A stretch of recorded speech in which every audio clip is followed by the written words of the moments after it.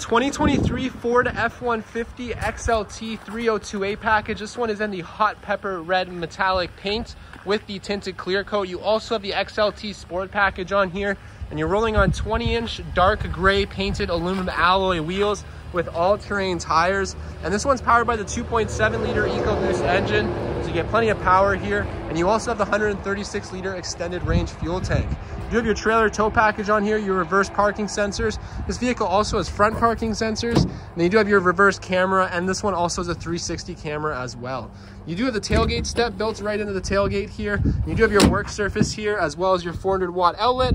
And then you do have a LED bed lighting here also.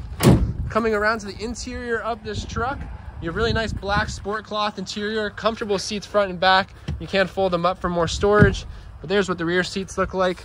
You have plenty of power options here, your own climate vents and cup holders, as well as storage behind the driver and passenger seats. Coming around to the front of the vehicle, you do have keyless entry here on the door, and plenty of storage here.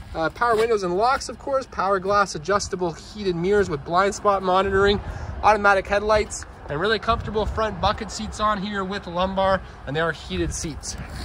Stepping into the vehicle, you do have a customizable digital display right behind the steering wheel. The steering wheel itself is really comfortable. You do have Ford Copilot 360 Assist 2.0, so you do have adaptive cruise and lane keeping on here, as well as built-in navigation. There's your reverse camera and your 360 camera.